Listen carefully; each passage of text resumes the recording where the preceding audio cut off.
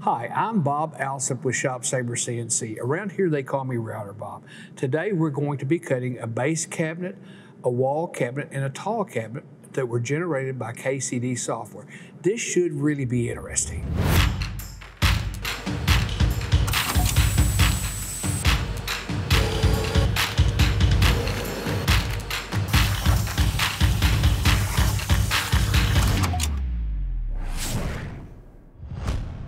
KCD is a very good kitchen design software that's been around a long time. They have a lot of customers. And it only seems natural if you're using KCD to design your jobs. When you add CNC, it kind of makes sense to stay with KCD. So some of these customers came and asked us to do a test. And so what we did was we created our CNC construction method that we recommend. We output a base cabinet, a wall cabinet, and a tall cabinet. We cut those together and we assemble them, and let's see what's going to happen. This is KCD, and what I've created is just a simple job we use to set up CNCs. I don't care about designing the kitchen or anything like that. What I'm interested in doing is identifying 3 cabinets, a base cabinet, a wall, and a tall, working out the construction method so it configures the parts the way we want them and test it on the machine. So that's what the purpose of this is. These are standard cabinets. The only change I made was I went to each cabinet and I made the end panels unfinished ends, and I did that so holes get drilled for assembly, so it's easier to put them together. You go to parts, and then this is a construction method I created. They call it a cutlass method. All right, and I go to edit, and there's a series of questions that you answer. It has to do with the cabinet construction method, the setup, everything. And when you're finished, it knows how to build your cabinet. So first thing you do, I want to do a base cabinet first. I'm going to output it and put it together and see if all the parts fit. Now, usually they do. Sometimes the data will be too tight or too loose or something like that. But your first step then is to create the base cabinet. All right, well, how would we do that? Well, we close this. Okay, I come over and select that. This time I'm going to say, okay, I just want the base cabinet. So all this is going to do is nest that base cabinet. I hit calculate.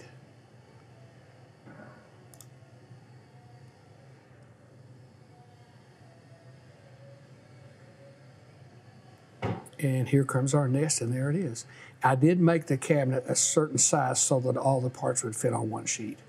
But here you can see all the parts. There's your end panels, there's all your dados, and everything like that. So then all I do is I hit G-code, and it's created a G-code for this. This is the file right here. So that's the G-code file to run that nest. So then what we do is we take that out, and we run that nest on the machine, and we put it together, and we check and make sure everything fits. One of the other things you'll notice on this nest screen is there's actually individual part drawings listed as DXS. In fact, I can view them. Let's look at that. There's a shelf, or there's a side panel right there. See, there's a data for your bottom, there's your holes. So there's actually, each of these are created as DXFs, and if I wanted to take one of these and add a feature to it, like a hole, I could actually do that at the DXF level, and that would get automatically processed into the system. Okay, now the next step is to take the wall cabinet. So let's take that. Let's go back to, let's go parts, select our construction method, select our unit, and this time it's going to be the top cabinet. And we'll hit calculate. And we'll see our nest momentarily.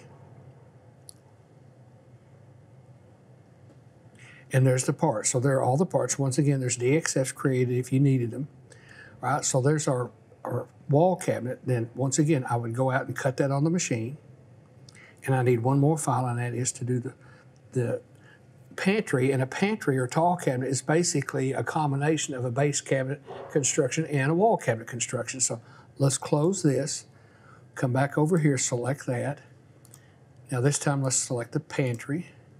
We'll hit calculate. Okay. Now this one takes a little more material.